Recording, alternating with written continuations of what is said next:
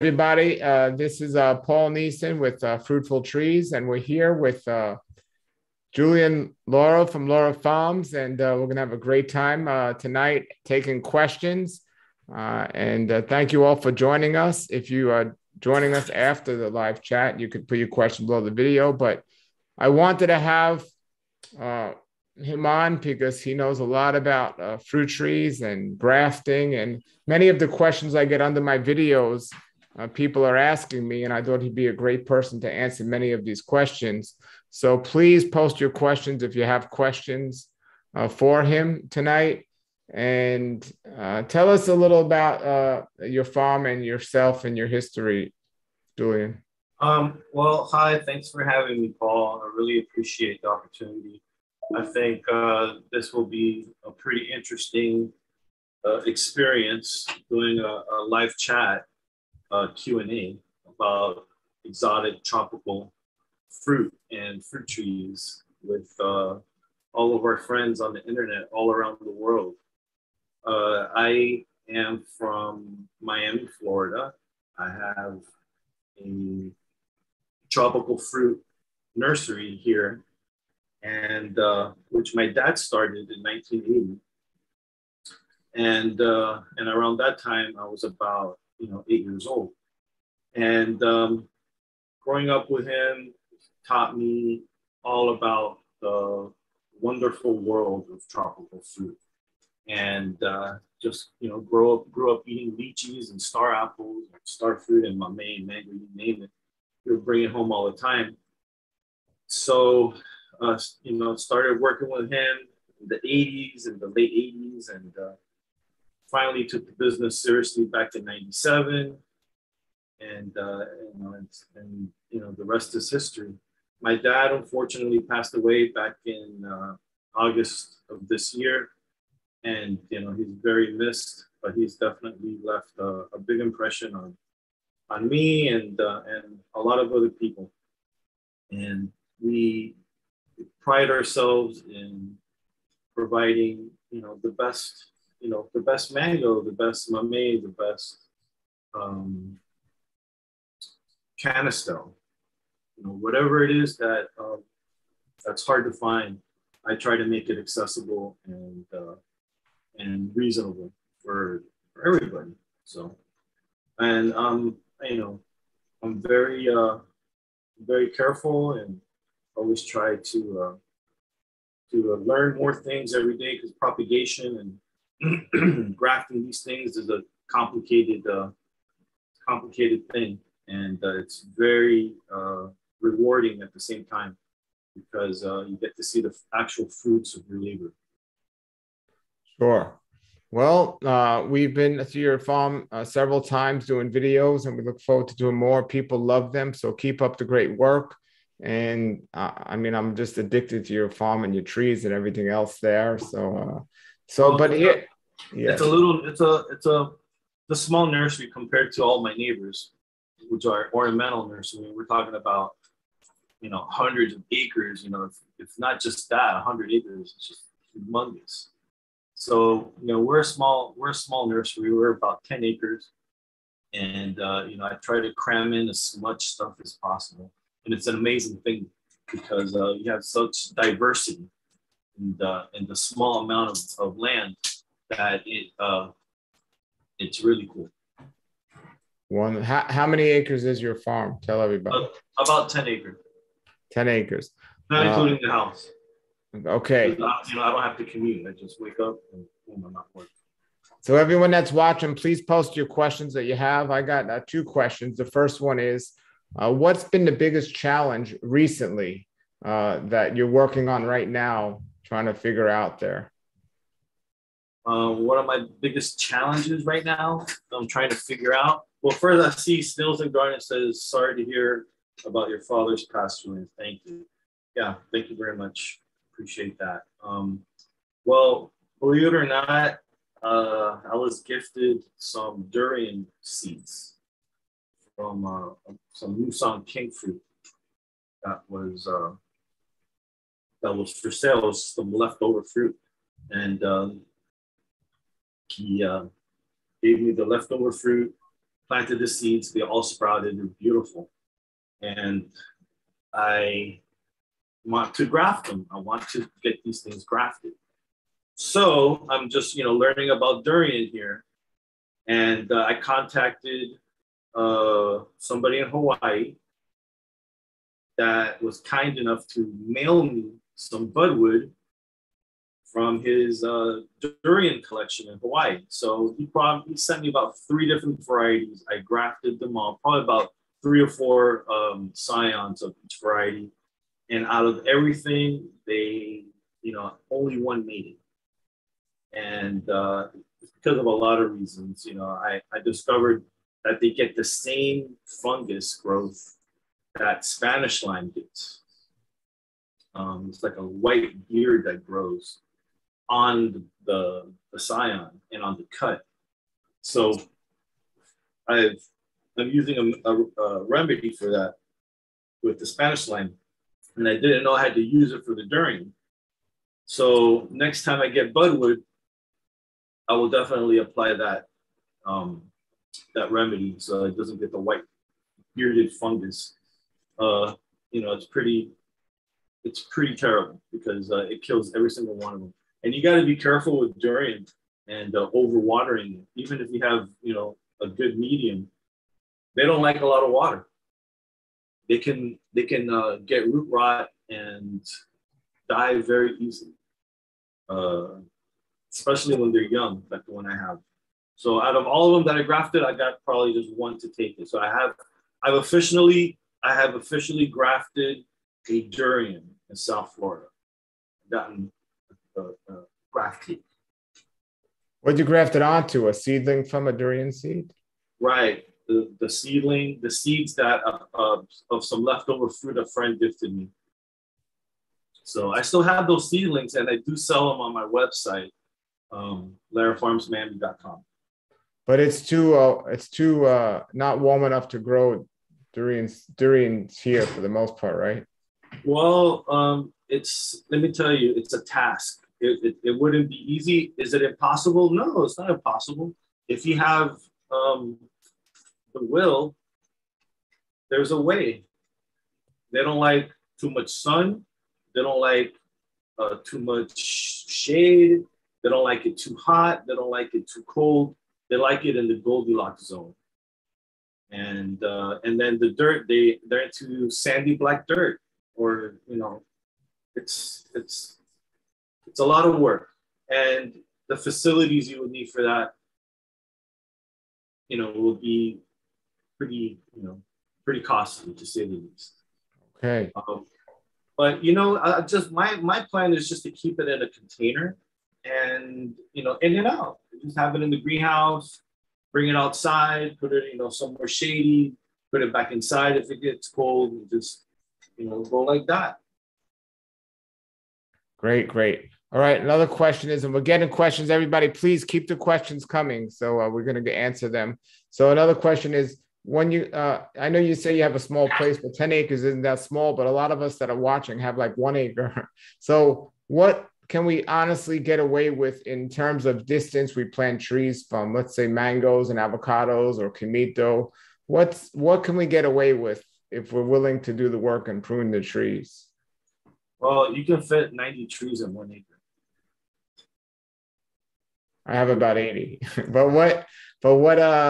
but like when they start growing bigger, do you just got to keep pruning them? Is that the trick? Yeah, you got to prune them and maybe even cut some down that are in between. Sooner or later, some of them are going to have to go, because when the other ones get too big after 10 years of pruning, they're still going to take up the room. They're going to grow sideways, and you're going to have to cut them, cut their shoulders off. But how much distance do you recommend? I mean, if somebody I recommend 20 feet, because the more sunlight, the more flowers, the more fruit. So if one side of the tree is shaded, it's going to, lose that portion of the tree as far as making fruit. It's always the side that the sun's hitting that makes fruit. So if you have it all around, you're going to have fruit all around. But if you're, making a high density grove, You can do that as for a long time. But at the end, it's going to come to the point, unless you do some really severe cutting back, it's going to come to a point where, you're going to have to start at zero again, or get rid of one that's in the middle so you can let more sunlight. I'm getting to that point. My grove is so dense. I'm thinking about cutting down a Brewster lychee that's, humongous. It's always going to be humongous, no matter how much I cut it back. Just so I can get some sunlight in where my maize are. Sure. A lot of real estate. It's a lot of real estate. Okay. So how many trees do you have on your property? Oh, I don't know. I'm gonna have to go on Google Earth and start. That's funny. Okay, so we got a question here. Besides trees, Julian also sells fruit from his trees. And so somebody's asking, do you have Comito for sale? I had it on my website. They're trickling down. I sell 5 pounds for $45 on my website, larafarmsmiami.com. I had about 10 pounds available for sale today, and I posted it on my website, and they're gone very short after. They're beginning to ripen right now. So as they come in, I'm going to be posting them. So as that comes in, and it's going to be heavier and heavier as time goes on. Probably by the end of this month, it's going to be more heavy. So you'll see it on the website more consistently. But right now they're just starting, so they're just trickling in, and sooner or later it's going to get heavy. And it's going to last all the way to June. And in March, we're going to have the white ones. That's when the white ones start. Yeah, somebody was asking next, is that what varieties of Comito do you have? I have my house variety, which is the very low latex variety. I also going to have some Lara plums, which is the smaller one. My house variety is the size of a baseball. And then the white one that comes in March, that one is about the size of a softball to a baseball. It's very big. Yes, I'm getting a house variety when I come down. It was so good. It was absolutely amazing.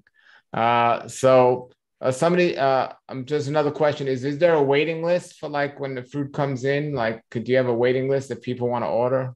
Right. No, I don't like doing waiting lists. It's, I got to figure that out. I have to make some kind of a setup on my website about pre-orders and stuff. But problem with pre-orders, you're happy to take all these orders, but if you come short with fruit, that's a very unpleasant situation that I would rather avoid. So I like to really just present it as they come, and whoever gets it first, unfortunately, is who gets it. Okay. Until I figure this out.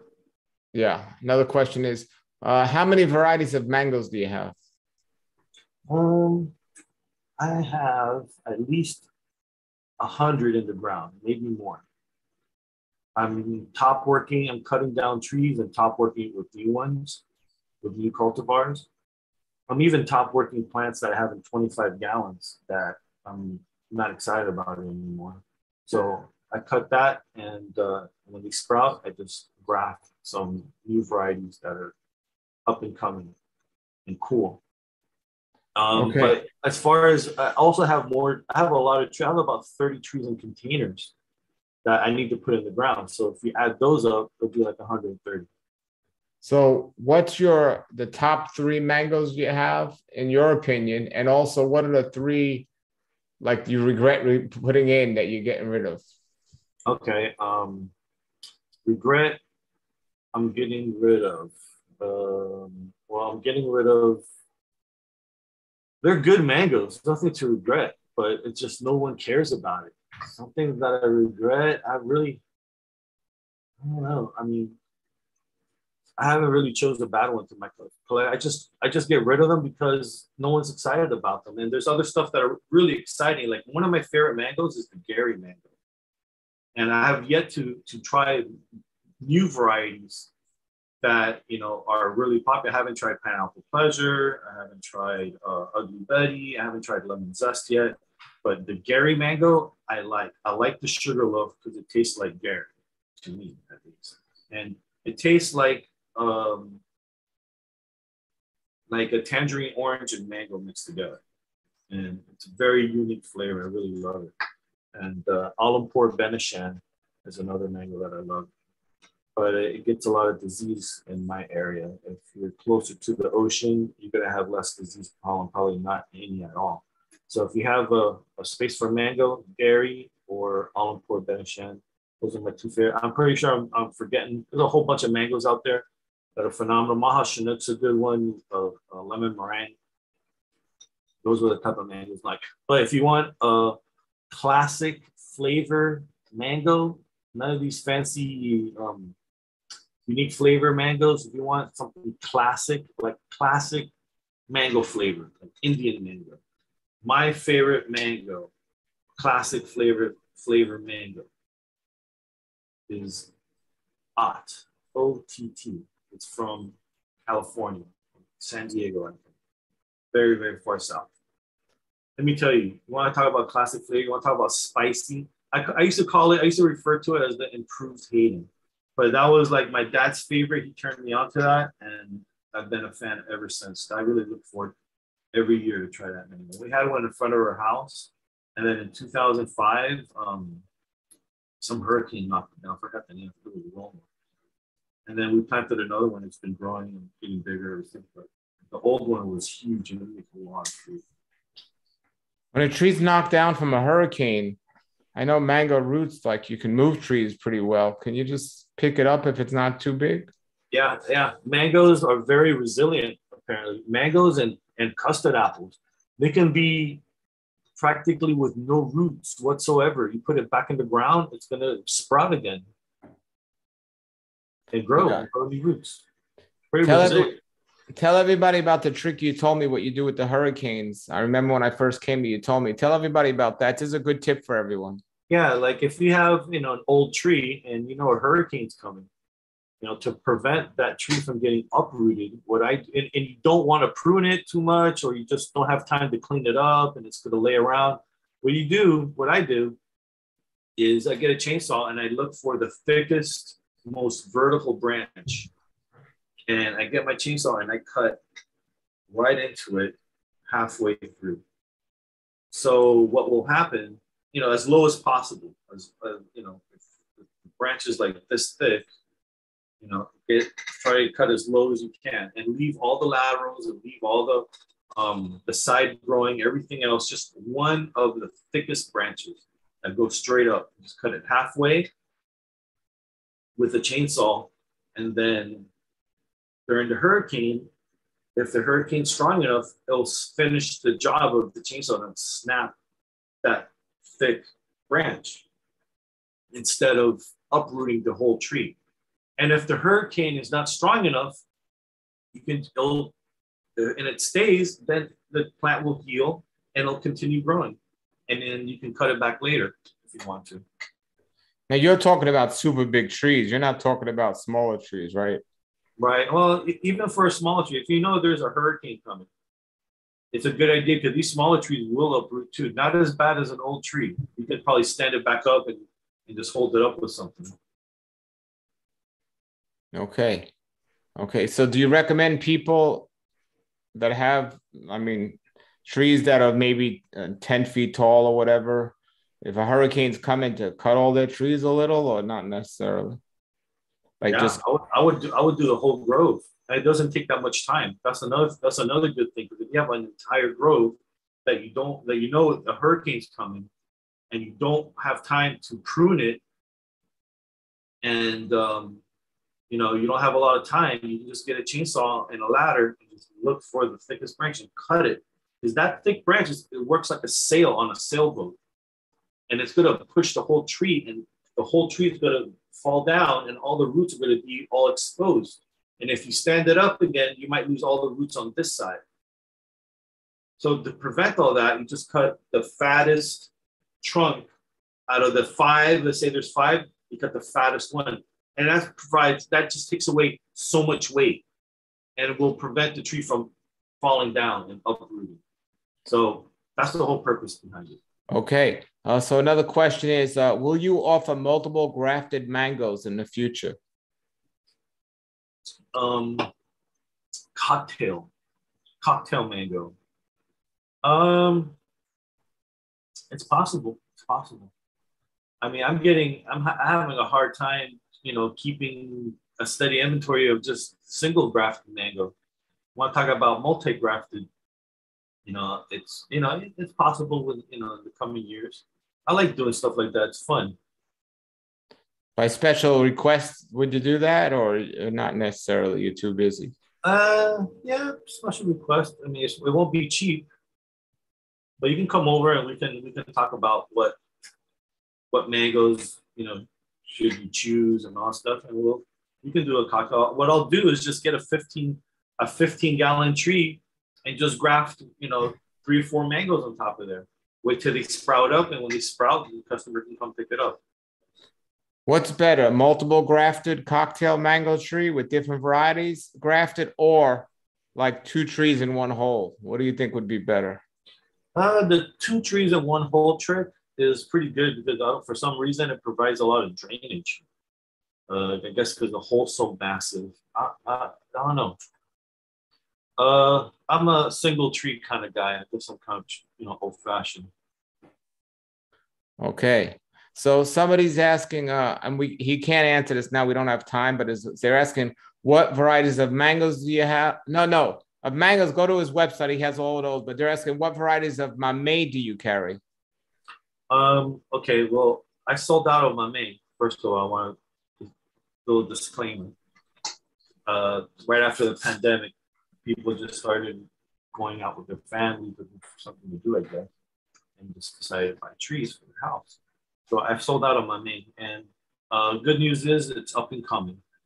I grafted a little bit of every single variety that I have here at the nursery, and if my memory serves me correct, I'll start naming off the varieties.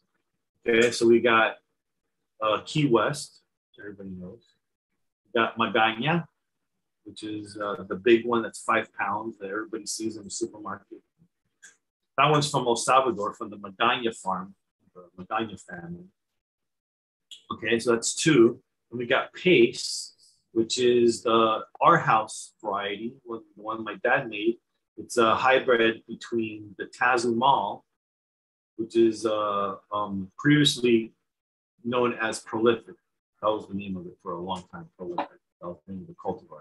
And they changed it to Tazumal just to pay homage to all the Mayan cities where they're native to. They're native to the Yucatan. So Pace is a hybrid between Tazumal and Magana. So that's number 3. And then number 4 will be Tazumal. We have Tazumal. Tazumal makes fruit in December and January when there's no season. But the problem with the Tazumal is that it doesn't have even ripening. It's hard on one side and perfectly ripe on the other. And on the perfectly ripe side, let me tell you, it's like eating a green sapote. It's the texture, the taste, everything is just phenomenal. It's phenomenal. And that quality is present in the pace, which is one of the reasons why pace is one of my favorite mamey's.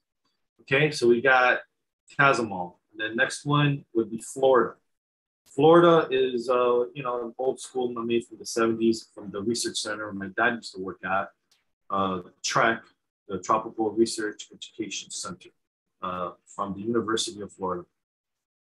And it's very dense, very sweet, like a nice texture. It doesn't break down. It's one of those textures, like, Key West, you cut it in half, you put it in the refrigerator, it kind of turns into jello. This one is more pasty, just like the Pace. And Pace is named after my parents. My dad decided to name it Pace because the first 2 letters of his first name, which is Pablo, and then the first 2 letters of my mother's name, Saris, C-E. So P-A-C-E is Pace. So that's what the origin of the name Pace. So we got Florida, so that's 5. Then another one is Lorito, which means, parrot, or, talking parrot. It was named after a guy that everybody called Lorito because he would talk a lot. And we got Cepeda Especial. And by the way, Laredo is considered to be one of the best mamés. And personally, I think it is one of the best. I mean, it's a definitely alternative to Key West. Better than Key West, and it's more red than Key West. It's very, very red. Key West has a tendency to be kind of orange in colors sometimes when it's ripe. It still tastes good, but aesthetically and optically, just looking at it, it's very attractive. It's just very attractive to see that red mamey. Another one is Cepeda Especial. That's number 7. That was a mamey from the Yucatan. There's also, let me tell you, it's very similar to Lorito. And another one similar to Lorito, that's from Yucatan, is Akil, Akil Especial. That's another one from Yucatan. Excellent. And then there's Vidal Redondo. Phenomenal. Deep red. These are like deep red mamés. These ones that I just mentioned last. Okay, let me see what else. There's the Viejo cultivar. So that would be 10 so far in that. I mean, everybody knows Viejo. I think it's a very, very peculiar mamey. It makes small fruit like a green sapote. The flesh is like so red, it's like almost purple. And the flesh is very, very pasty, very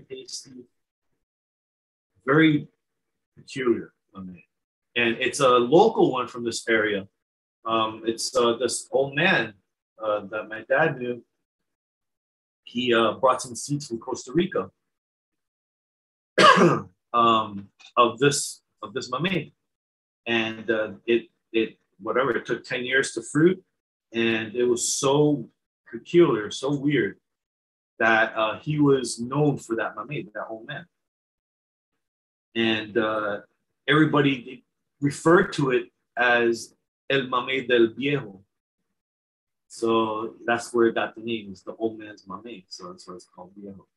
So okay, so that's Viejo. What else do I got? I got one called K40 that Richard Campbell gave to me like 20 years ago. Have yet to taste that one. I have another one called Pozo Azul. That means blue well, like a wishing well.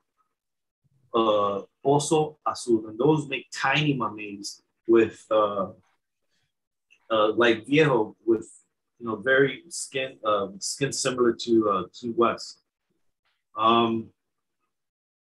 There's more out there. I just can't remember right now. Lobo, I have yet to try that one. I have one in the ground.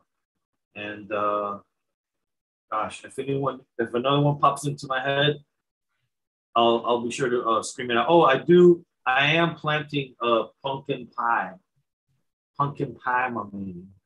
That's a brand new one. I got my second one, so I'm gonna put it in the ground. It's a very cool mamey because it's dwarf. Well, there's no dwarf. The only thing that's remotely close to being dwarf, it would be a Viejo. And then after that would be Magaña, because Magaña, unlike other mameys that grow straight up looking for the sunlight in the rainforest, that's their thing. Whoever gets there first wins. This guy grows short and wide. So, all right. My list. That's my list. Yeah, and you mentioned green sapote several times, and I tasted it recently, and wow. I mean, if you put a blindfold on me and gave it to me on a spoon, I would think it was a mamey. It's literally a mamey. It's amazing. So he has green sapotes. I don't know if he has a fruit for sale now, but he has the trees for sale, right? Those are being propagated now along with the mamey. Hopefully, okay. I have all these mameys that I mentioned available on my website for those interested in mamey. And green sapote. I have 2 varieties of green sapote. I have the Whitman, which is the original variety, like the only variety known to a lot of research centers and collectors. And then most recently, the Pohamo, which is from Hawaii, that makes a larger fruit than the Whitman. Okay. Well, so next we have somebody's asking Can you find breadfruit trees, cocoa trees, and coffee plants? Do you have either of those? I have cocoa trees. I have chocolate cacao trees, seedlings. I do want to graft some of those. I do have a lot of seedlings I can graft. And I just planted some more seeds just recently. Somebody gifted me some fruit. And what were the other two? Breadfruit and coffee plants. Okay, yeah, all that's in the work. I have coffee plants. I've had coffee for many, many years, maybe like 20 years. I got some Arabica seeds from the Fruit and Spice Park 20 years ago, planted them, and they've been making me coffee every single year until like 2016 when Irma blew through here and ripped off all my shade cloth, and I've been really slow in replacing the shade cloth, and the coffees haven't been happening. So they're in rough shape. So I'm going to be ordering the shade cloth and covering up those coffees. But they're still making fruit, even though they're in full sun. They're still making coffee bean. I just got to plant all those seeds and grow them up. I have, considered grafting coffee too, just to get the process going a little bit faster. But I noticed that you really don't have to unless you have a really good variety. But they make fruit like in 3 years, which will be about the same time it'll take a grafting tree. So okay. Those coffee, cacao, and breadfruit. Breadfruit, I'm air layering some breadfruit. It's cold and they take, they like when it's hot, they root faster. So it's taking time. But I think I have to take a look at it, see what the roots look like, and then I got to plant it, put it out in a container. Excuse me. And then when that's, probably like by the summertime. Okay, I have several questions or several people talk about Beverly mango, and somebody's saying, I heard Beverly has a rot and black spot issues. What's your experience with that? Bacterial black spot? They said black spot, but I'm assuming bacterial black spot. Well, let me tell you something about Beverly. You gotta live close to the ocean. You gotta live in a place where it's breezy, where you have low humidity. Because Beverly is a very good mango. It's a late season mango with red skin on it. It actually has red skin. That's what's cool about it.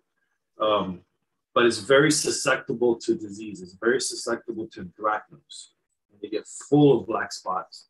What can you do to prevent that? Spray it with copper every 2 weeks. Spray it with fungicide every 2 weeks. That's what you got to do if you're getting black spots. If you lived, considerably close to the beach or to a nice big lake, then you wouldn't be having this problem. But if you're living in a place that's inland, which you probably do, you're getting a lot of fungus and spraying with copper. And mangoes love copper.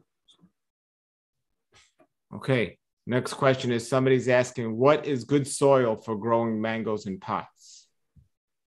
Good soil, well, my soil mix is comprised of Canadian peat, cypress woods, cypress sawdust, sand, compost, and that's it.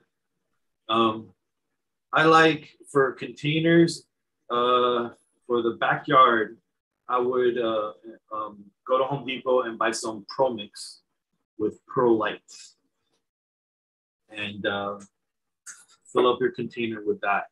It has good drainage, it has Canadian peat.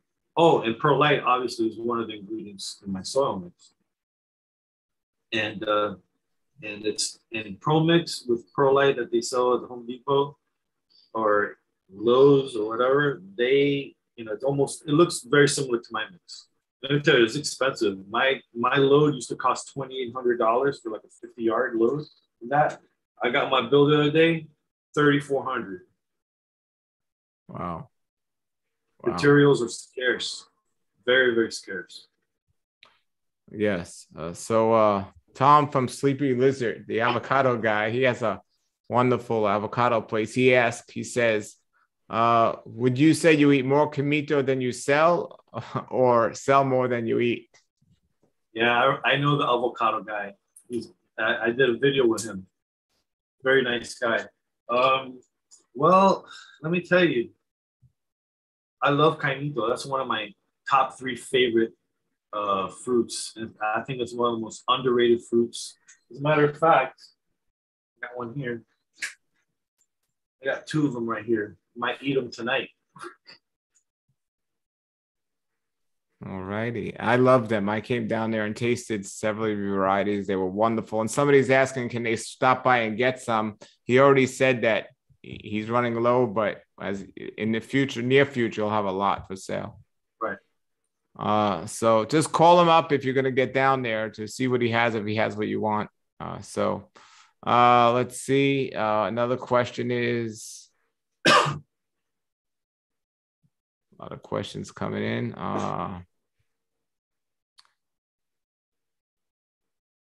A lot of people are having a discussion. Well, the difference between greens, Whitman and Pohamo. Whitman is about this big, and Pohamo is probably about that big. There's some big green sapotes out there.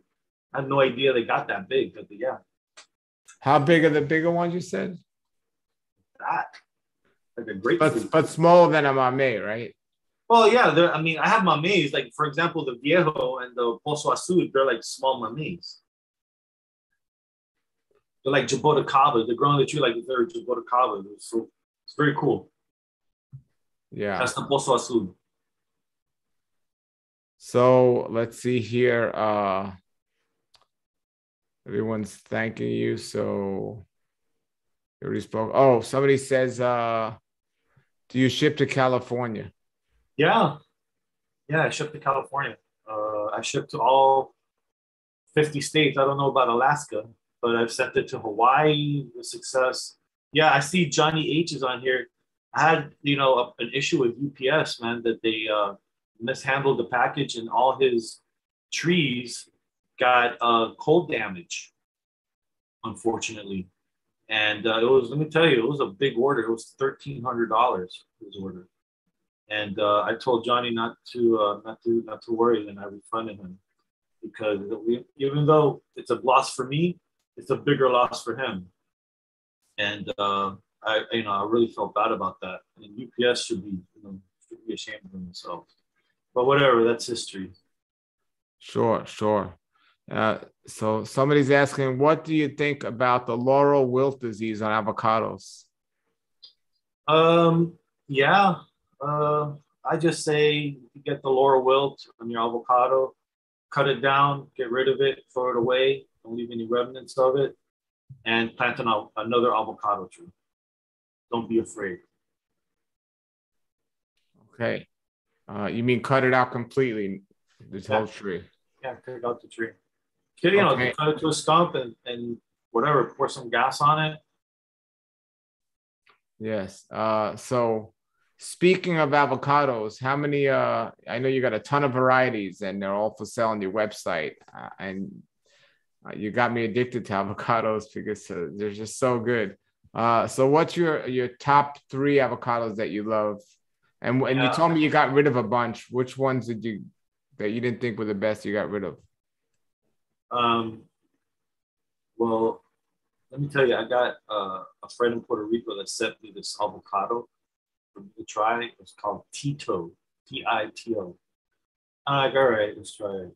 Man, talk about dense. It's the most dense, creamy, oily. It's like going like this. It's getting stuck all inside your mouth. It was unbelievable, man. I will never underestimate that guy again. And of course, I'm going to get butterwood. Yeah, I was just going to say, I know you got butterwood. Oh my gosh, I got another avocado. Come on, it better be good. And let me tell you, that shit blew me away. Excellent.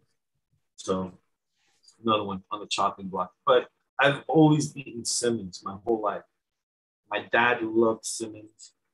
And then when I was younger, I wasn't into avocados. I don't know, but as I grew, let me tell you, for me, Simmons is the best.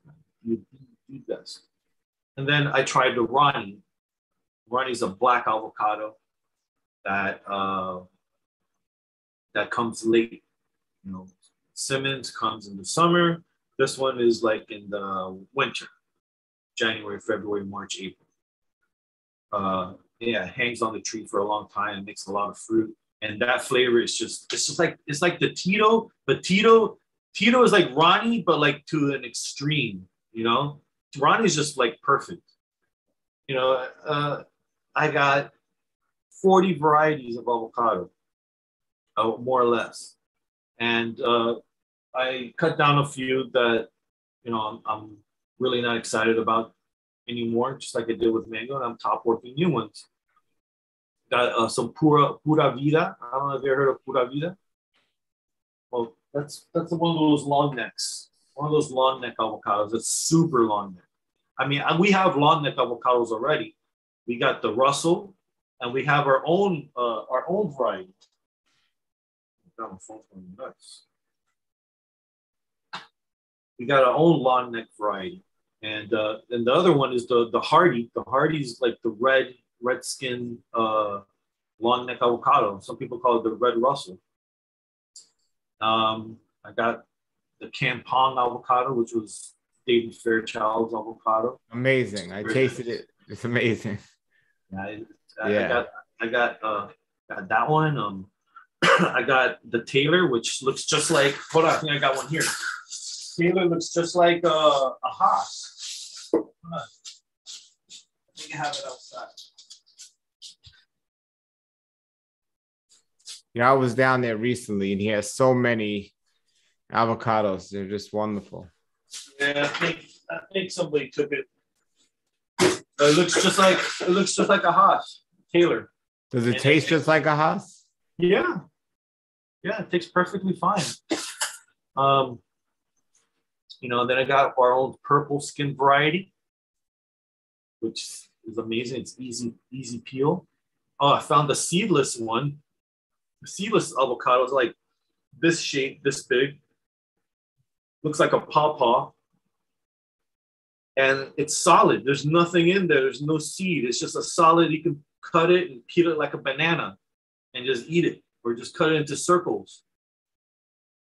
And the flavor is great. There's nothing wrong with it. It's great tasting avocado. So I top worked some of the ones that I cut down. So as soon as they get big enough, I'm going to be grafting those. And I did see that somewhere before. I think I saw it on a poster, and they call it cocktail avocado.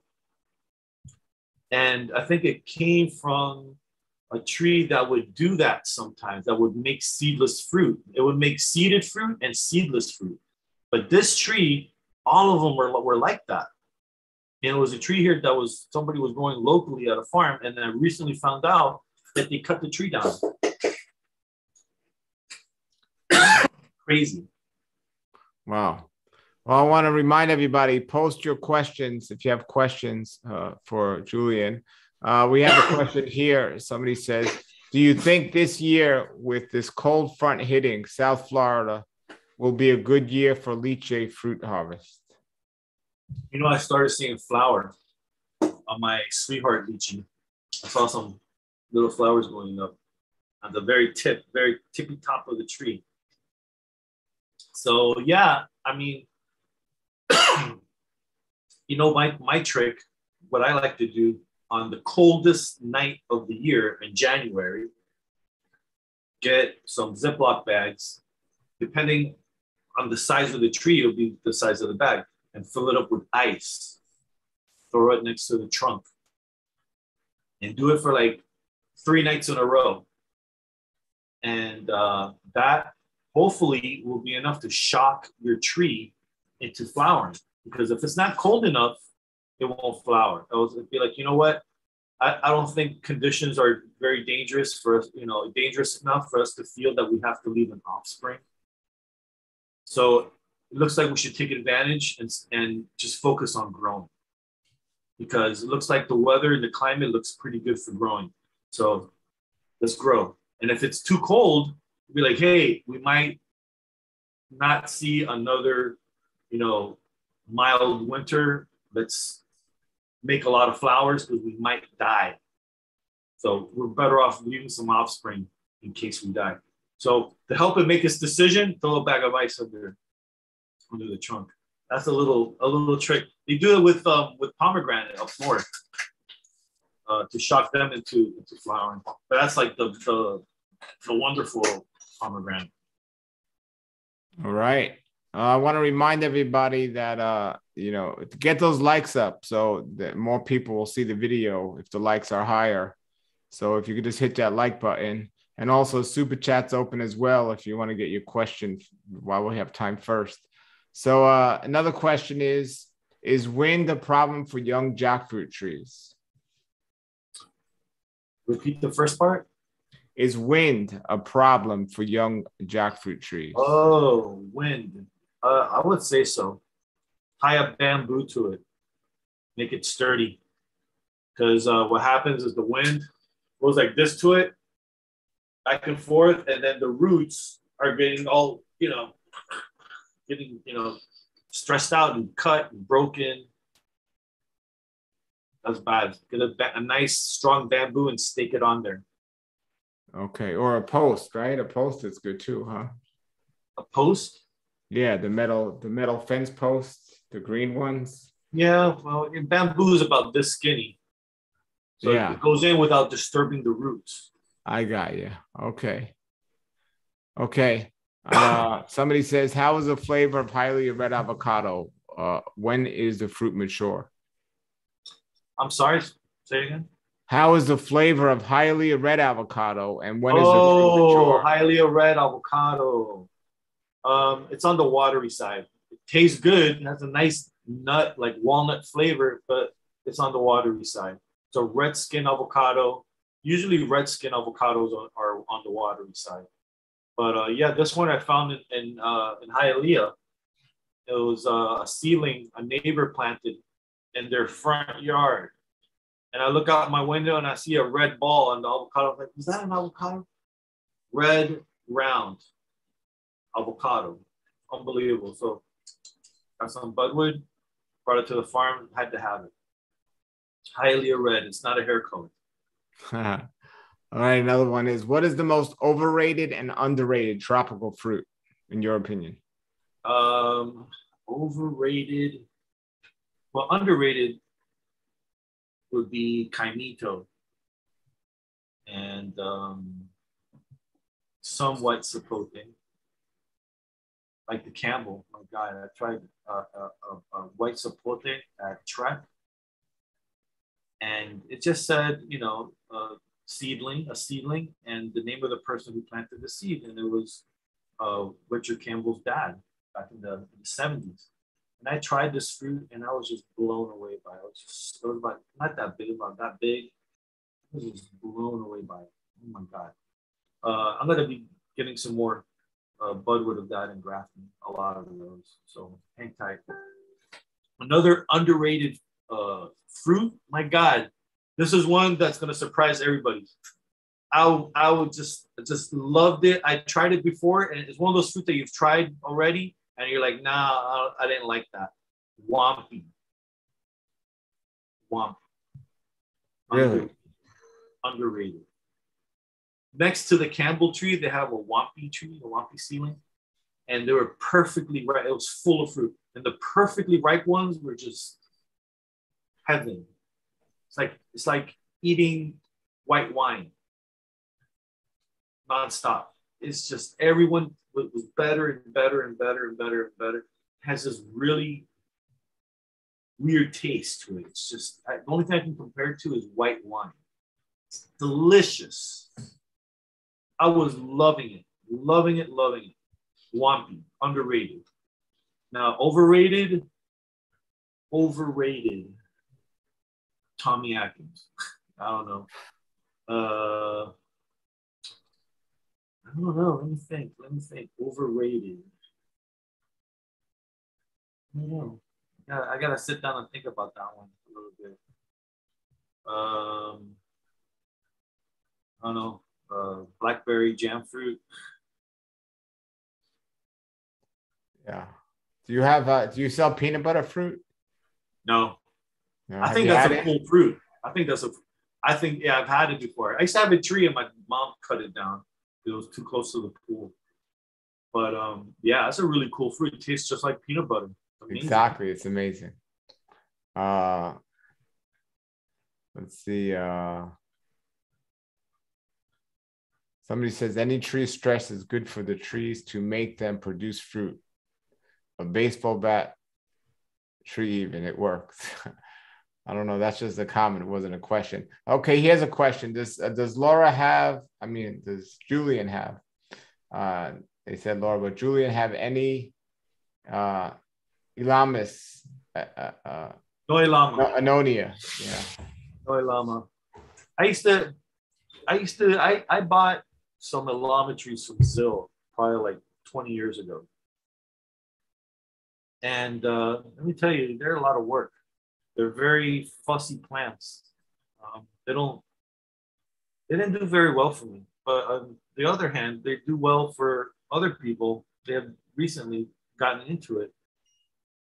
So I don't know. I'm not really. I know it's a good fruit.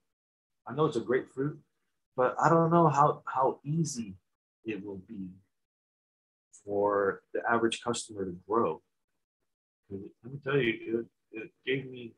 It wasn't pretty. It just didn't work out for me. I might have to start looking into it again because there's a lot of varieties. I know it's a high price plant right now. You can see them on the auctions and on eBay and whatnot. But I don't know. I don't know. I'm gonna have to explore llamas again, see what's up with that.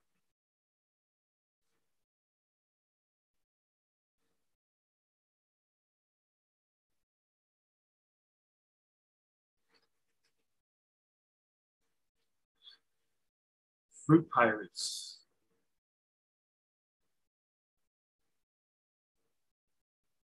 And I don't know. I think we lost Paul, but I'll keep going. Fruit pirates? No, not for a long time. Sri Lankan weevil. No, I don't have any problem with the Sri Lankan weevil. Yeah, growing the llamas is no easy task.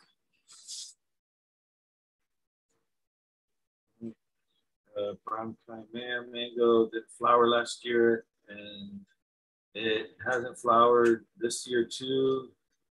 And it's grafted. What could be going wrong? What could be going wrong? It's not flowering for you. Maybe it's usually when that happens. Usually when that happens, the tree is healthy and it's focusing on growing instead of flowering. Maybe don't fertilize it ever again. Probably best advice I can give you.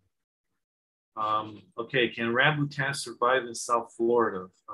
Rambutan, not unless you have like $1 million greenhouse. Yes, I will be selling green sapote trees in 1 gallon online. Hopefully soon. We're talking about a month, give or take, maybe 2 months. And that's it. I don't know if there's any more questions. Purple mango on your website is named. Can't figure this right. Can't figure this variety out. Purple. Oh, it's probably the Casturi. Oh, Casturi mango is a cousin of mango. It's a mango relative. Okay, M. Casturi. The M is Mangifera. Mangifera Casturi. And mango is Mangifera indica. So that's the one. I think that's what you're talking about.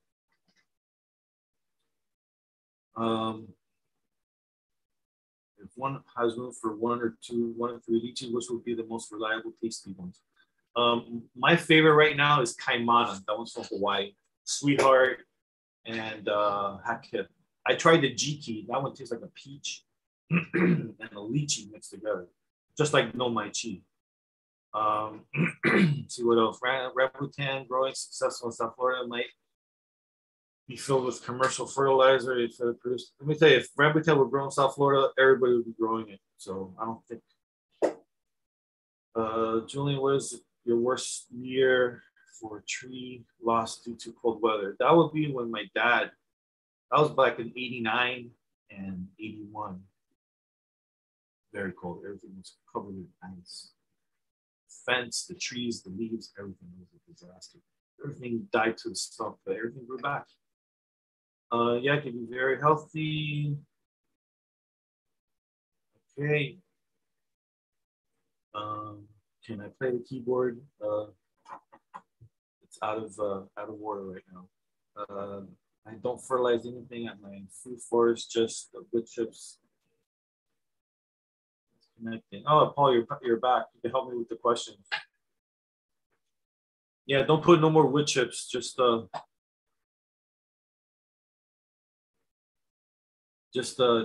know, you don't want anything. You don't want to give it too much nutrients anymore. Well, it says here Paul is connecting and can't hear you yet. Well, my microphone is on, I think. So let me see. Paul, can you hear me? Are you back? I think you have to turn on your mic. I think your mic is off.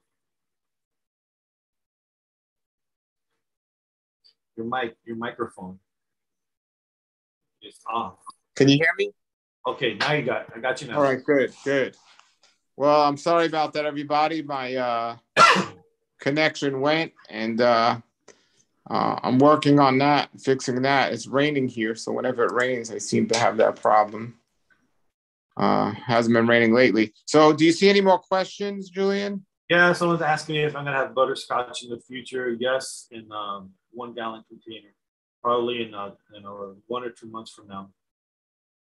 Fiji Island coconuts. I have 2 in the ground. I just planted, so let's see how that goes. I'm pretty excited. I heard there's another coconut that's even more dwarf, the Samoa coconut.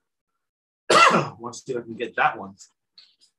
Now, are the coconuts true? Are the coconuts true to seed? Like no, you got to be careful because they can get raped by a regular coconut, and then the tree won't be dwarf. So you got to cover it with a plastic grocery, not plastic, paper grocery bag. When the flower opens, you can, prevent it from getting raped from other pollen from another coconut tree. So when they self-pollinate, that phase goes away. You take out the bag, and then all your coconuts will be pure. Yellow skin twisted apple. How does it taste? Tastes very good. Tastes very, very good. It's very nice. Mild. Not overpowering like other twisted apples. It's a very overpowering fruit. Okay. Well, I know we have a good amount of people online. Anybody have questions, ask them now. And hopefully I'll get down there soon to make more videos. But if you have questions, you could also post them below the video even after this call. But now's a great time to ask if you have some questions. It says China Champion hybrid taste compared to jackfruit. Almost the same. I have another Champa Jack that I call Banana Crunch. And it tastes just like jackfruit, very, crunchy, sweet, no latex, no bad aftertaste. And what I like about it is very easy peel, just like Champa Jack. You just grab it when it's ripe, just grab it and just peel the skin off. Very easy. Now, is there one jackfruit that stands out amongst the rest in terms of taste wise and easy to open? And yeah, jackfruit. Let me tell you, there's a lot of bad jackfruits out there, unfortunately, and which the reason is because they're from seedlings. And don't get me wrong, there's some seedlings that can give you good fruit, and there's some seedlings that can give you bad fruit. You never know. But I tend to graft all my jackfruit with select varieties. Golden Nugget, it's an excellent jackfruit. No latex, crunchy, very productive. Another one that I really love is the Cochin. Makes a small jackfruit similar to Golden Nugget, Lemon Gold, very crunchy, excellent tasting jackfruit. J31, another excellent tasting jackfruit. It's not easy peel. You're gonna really have to work and get dirty to get into that jackfruit. Cochin, you won't have to get dirty. Golden Nugget, you won't have to get dirty. Lemon Gold, you might have to get dirty. That's not an easy peel. And I just acquired 3 new jackfruit varieties that are red flesh inside. Apart from the Borneo Red, I have Borneo Red. That was kind of like orange flesh, but the new ones that I acquired, one of them is called Zane with an X, red inside. My good friend Bobby Biswas was eating some fruit out of a Ziploc bag. I'm like, what the hell's going on here? My eyes are about to pop out. You know, don't hold back, man. What's up with this? Tried it. It was excellent. I got the Morning Red also. And I got the Excalibur Red from Excalibur Nursery. So, yeah. What did you think of the Excalibur Red? I haven't seen or tasted. The only one I've seen and tasted was the Zane. I was red, like a choo-choo train. Yeah, like a fire truck inside. The other ones, I'm not doubting their color, that they're red, but I haven't seen it yet. But I have the trees, and I'm just, I'm thinking about top working it on some jackfruits that I have in my collection. Hold on. Just getting on here.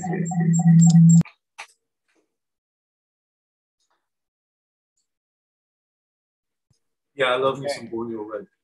I think I'm back here. Can you hear me? Yeah. It's a little feedback, but I think you got to lower your volume. Okay, how's that? Okay. Okay. Let me get this. Your speaker might be too loud, though.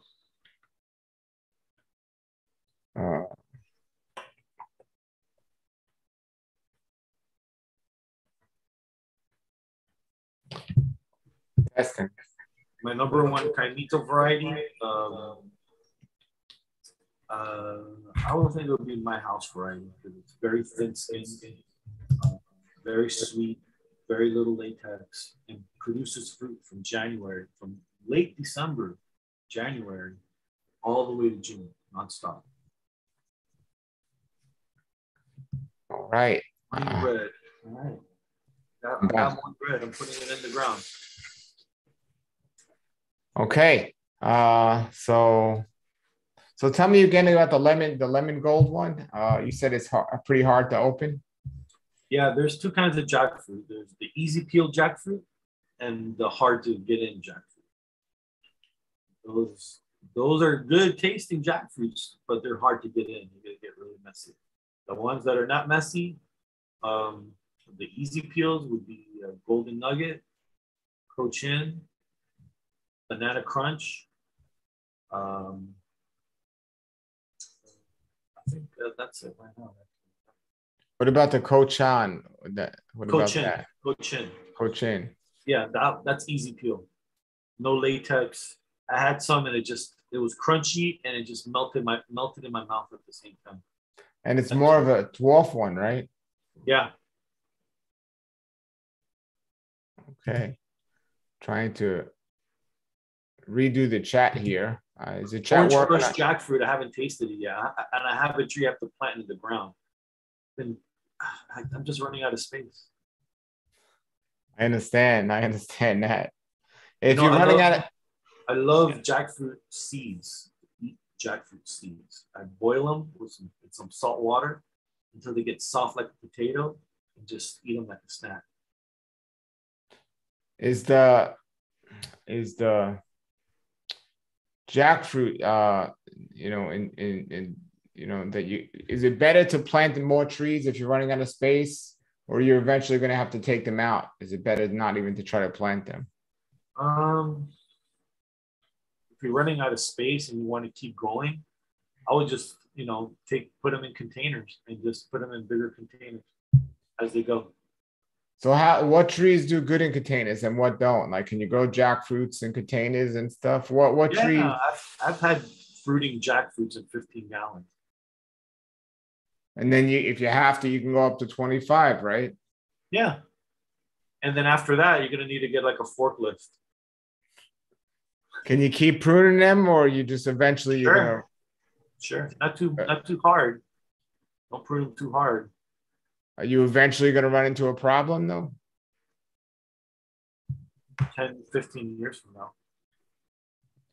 And what trees can you take out of the ground and replant? What are easy trees to do that?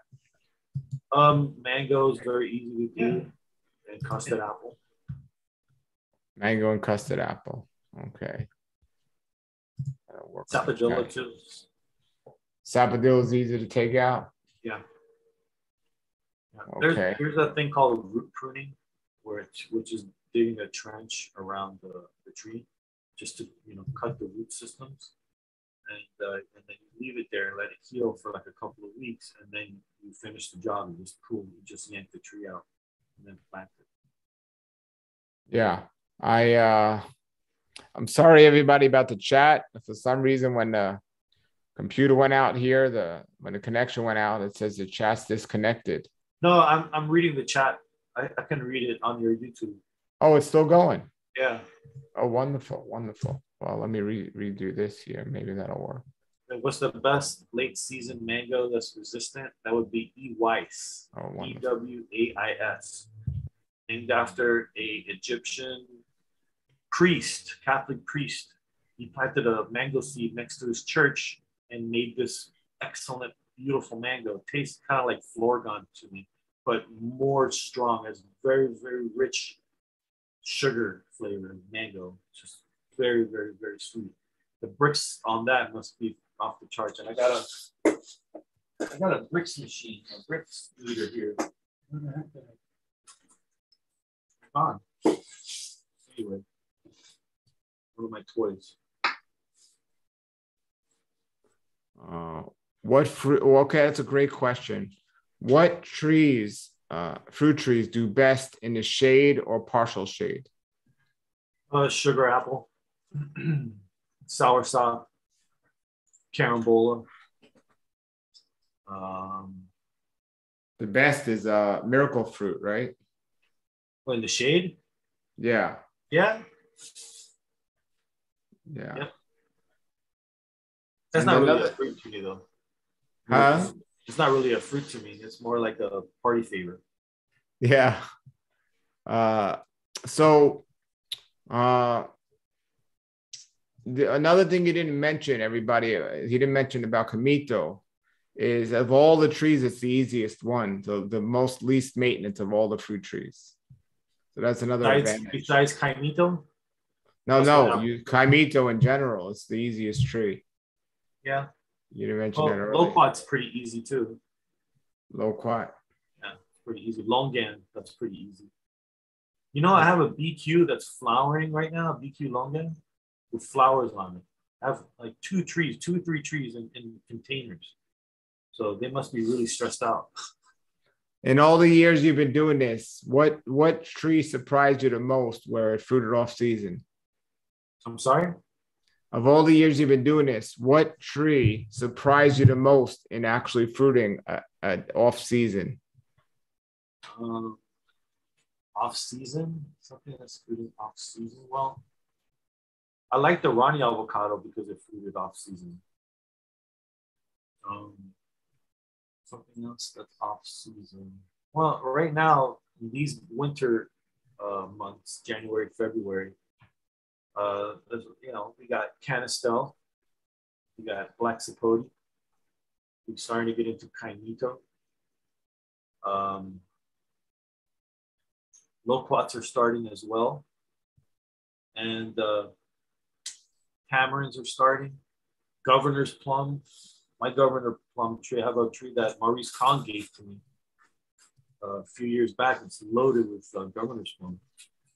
Well, I mean by off season, I mean like they normally fruit, like you said, your longan trees fruiting now. So like they normally fruit at one time, but their fruit they 1 year they fruited at a different time. You ever got surprised like that? Well, yeah, with some mangoes, like the chocanon mango, that one gave fruit for me in December, and it's known for doing that though. That's why they call it the miracle mango, right? Yeah, it doesn't always perform miracles though every year. So tell us about Abayu or Abayu. Abu? Abu, yeah. Oh, I love Abu. The guy who sent me that avocado in the mail from Puerto Rico, he sent me a couple of Abus. And my wife is from Bolivia, and I asked her, "Have you ever tried this fruit before?" She was like, "Yes, this is a really good fruit. You know, I've eaten this before." So yeah, I love Abu. You sell those trees? No, it's hard. It's hard to get Abu seeds. Where can I get Abu seeds? I mean, if I go to Brazil and I say, "All right, I want to be the Abu king. Give me all the seeds you got." You know, they'll laugh at me. It's like, "Oh, you can't get that out of here."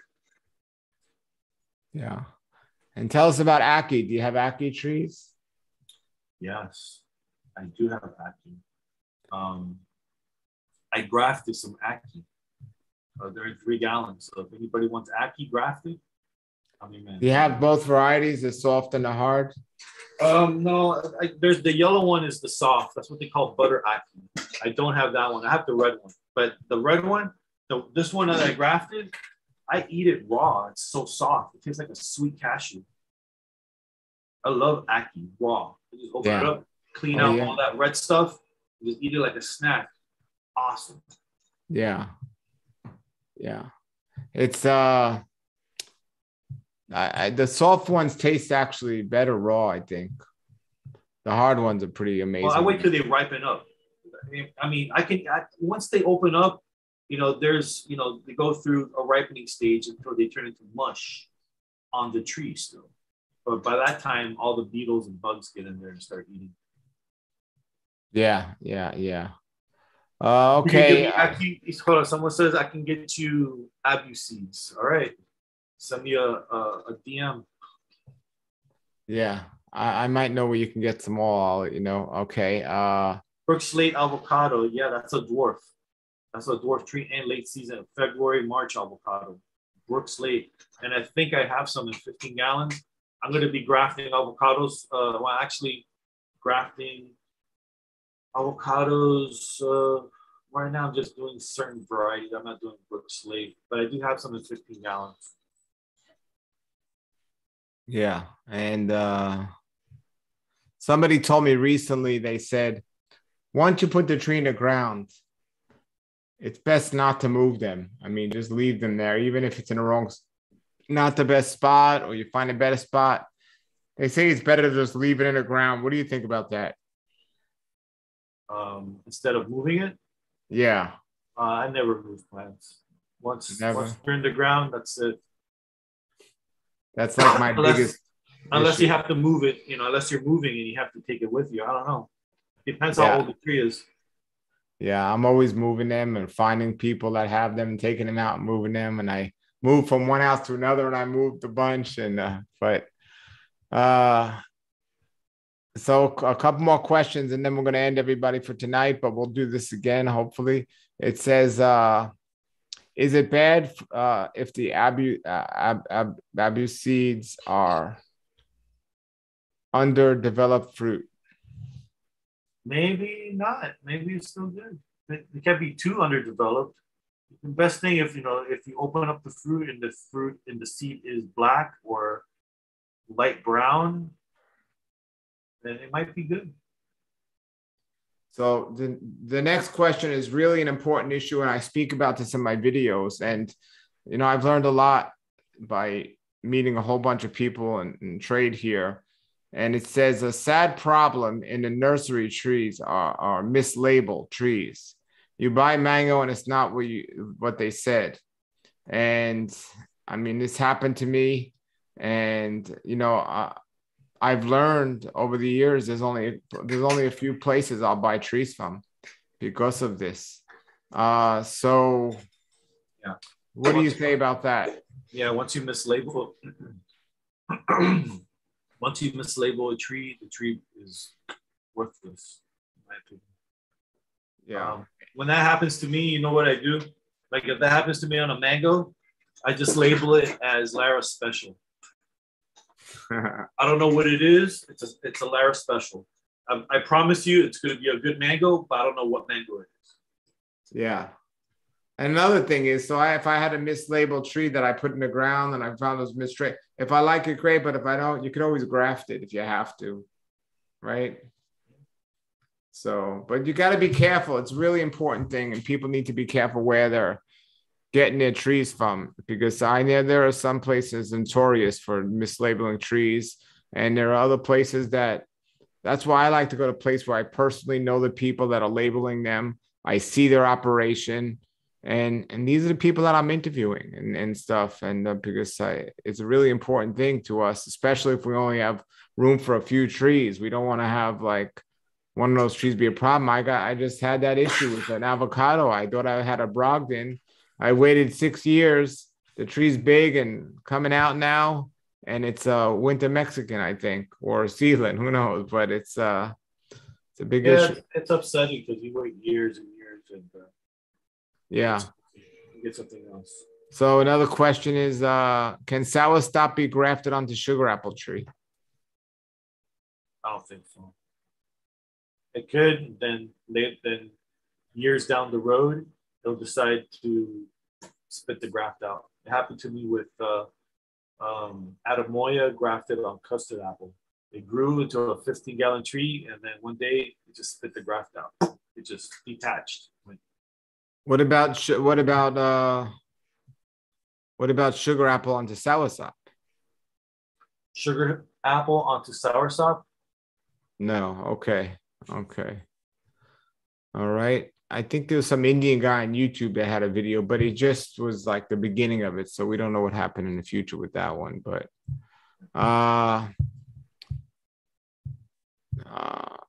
okay, yeah. Tom at Sleepy Lizard says, I drive by half dozen nurseries to get to you because the quality of yours and the way that you treat them. So yeah, I attest to that. It's wonderful. Yes. Okay. Another question. Somebody's asking me, am I still dealing with fruit thieves? No, I strategically planned it. I have a small place, so I strategically planned my trees, and I put the less desirable and known ones up front. But what about you on a bigger farm? You have 10 acres. Do you have issues with fruit thieves? Not really. I mean, I have a lot of trees planted outside, a lot of canistels and other stuff planted outside. Not really. Not in a long time. I do got dogs. I have 2 nice dogs. There's a guy I interviewed up here that sells mangoes, and they got him for $1,500 worth of mangoes. And he got them on video camera, and it was a big thing. It's very sad. Well, they got them on camera, and they still couldn't find them?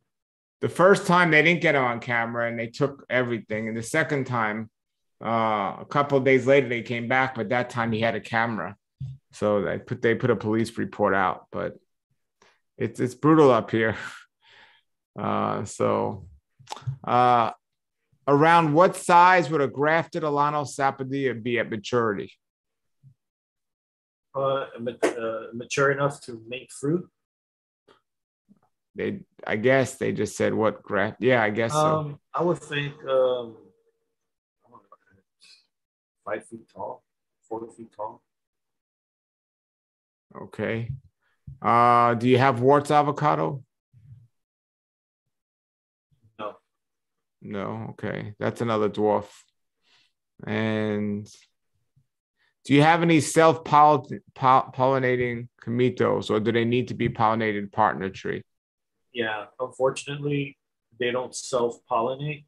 But if you do have somebody in the neighborhood, so within a mile radius, the birds and the bees can do the rest. So I have a tree. I have one house between my house and the other house, and the trees are in each house. Will that be good enough? Yeah. Okay, good. But it would be better if they were next to each other? I'm Or Sorry? not necessarily? Would it be better if they were next to each other or not Yeah, necessarily? yeah, I think so. But it can be in the same property, far away from each other. And those Okay.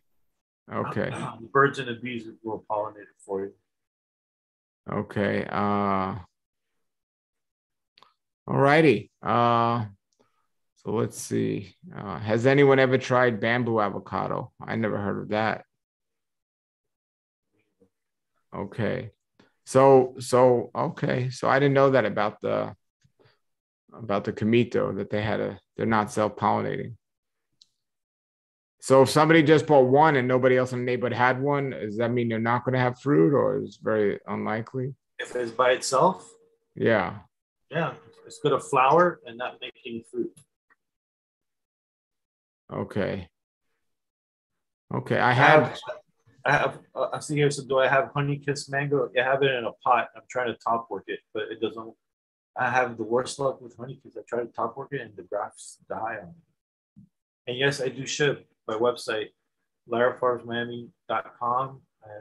Ship to California, to all continental United States, I guess. Uh-huh.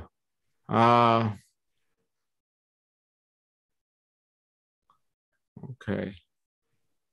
Why do you want to top work it? Just because you already have more honey kiss, or you don't like it? Or? No, I have to top work. What I mean by that, I have to graft honey kiss onto a tree that I cut. Got you. All right, everybody. Let's take the last two questions of the night, and we'll do this again. And this is Loquats self-pollinate, yes. Loquats self-pollinate. And for those, if those who don't know this, loquat flower, my God, if you take the time and stop and smell the loquat flower, it smells just like hand lotion from Macy's. It smells just like it. It's amazing. Yeah. Somebody said, are you selling Neelam mangoes online soon? The mango season is right around the corner, but it's not yet. So, well, the tree I will have Neelam for sale on as a 1 gallon tree soon, hopefully. Now the mangoes you have, do you graft them all, right? You graft all the mangoes you have? Correct. Okay, and that's a big difference between other farms, or nurseries at least. A lot of them get mangoes from other places, where Julian is doing the grafting himself and labeling them himself. So that's a really good thing. Yeah, we do everything. We do all of our own grafting here in my greenhouse. A really nice greenhouse that the 60 by 330 feet long, and 20 out of those 60 is for propagation, and it's really cool to have temperature control and the right shade and the right air temperature, so I get perfect environment for grafting these fruit trees. Right. Snails and garden. I was in Lockton a couple of days ago, but I'll come back out there. Contact me via YouTube or my website, and I'll definitely get in touch with you and come on out there. I like gifts. And Tom, I'll see you this weekend. And Julian, give out your contact information for anyone that wants to get trees or fruit or whatever you got. Give it, and I'll also post it below the video. When we're done, I'll post his information below as well. Yeah, larafarmsmiami.com. And if you want to message me, you can just go on Facebook or Instagram and type in Lara Farms, and you can direct message me there. And if you want to give me a phone call, you can just look me up on Google, Lara Farms on Google, and they'll give you my phone number. Or on Facebook too. They might have it on Facebook now. Great. And everybody, I'm going to be doing this again.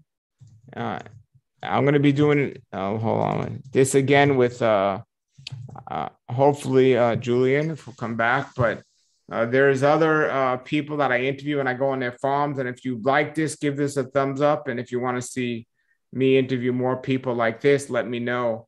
And I have many of them on here as well and do this so you could ask your questions. now's a great time because it's not summer, so they have some time, but I know some of them are super busy. So Julian, thank you so much for joining us tonight. I really appreciate it. And I know everyone learned a lot tonight. Yeah, it's fun. I had a lot of fun, man. Thanks very much. I see one more question. I have to answer. Are green sapote trees smaller than mamey trees? No, they grow big in time.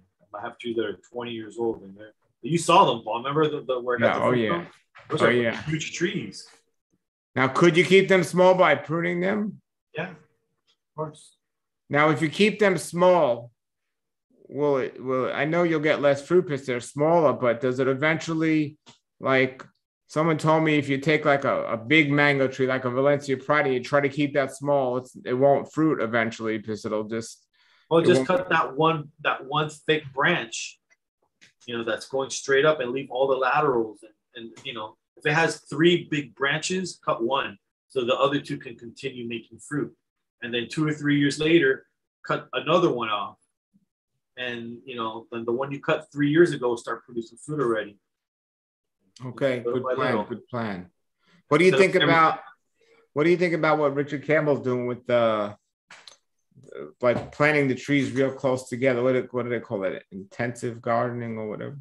It's called high density. Yeah, what do you think about that? I think anything he does is fine with me.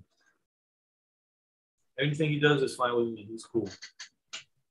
Yeah. It seems to work. He has a lot of experience with it. Yeah. So all right, everybody. Remember, give this a like and please subscribe if you're not already subscribed. Thank you, Julian, and I'll see you soon.